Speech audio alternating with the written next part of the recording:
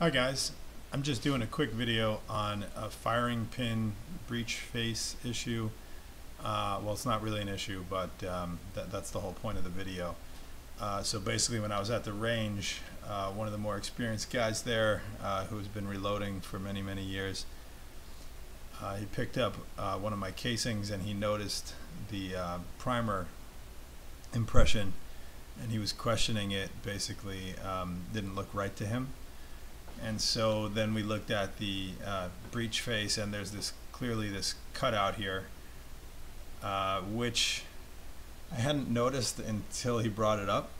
I mean, most people wouldn't really look for that, but anyway, so I started searching online and I saw many different posts about this, and I didn't see anything too conclusive. I mean, a lot of people gave their impression, but nothing from directly from Smith and Wesson. So I sent them this email.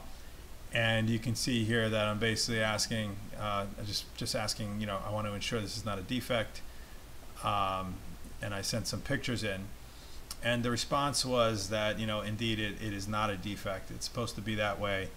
And it's actually by design.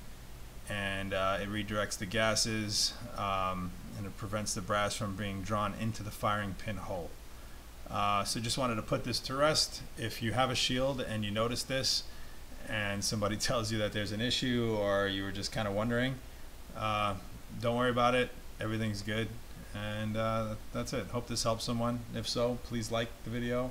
Please subscribe to my channel. I appreciate it. And thanks for watching. Take care.